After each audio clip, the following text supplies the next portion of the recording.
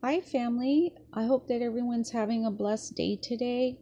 I hope everyone is safe and healthy and that all your needs are being met.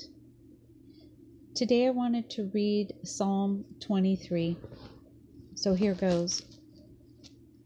The Lord is my shepherd, I shall not want.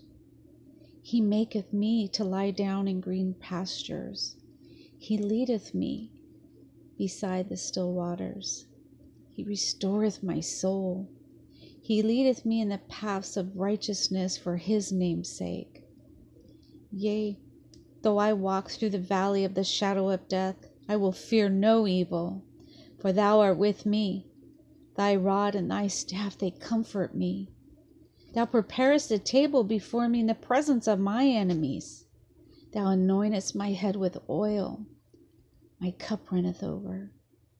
Surely the goodness and mercy shall follow me all the days of my life, and I will dwell in the house of the Lord forever. Amen. What a comfort to know that God has prepared a table for us and that we will sit at that table with Jesus. I hope no one grows faint out there. And if you do, just look to God, look to his son Jesus. He is our strength. Keep fighting the good fight of faith. Have a blessed day. Bye.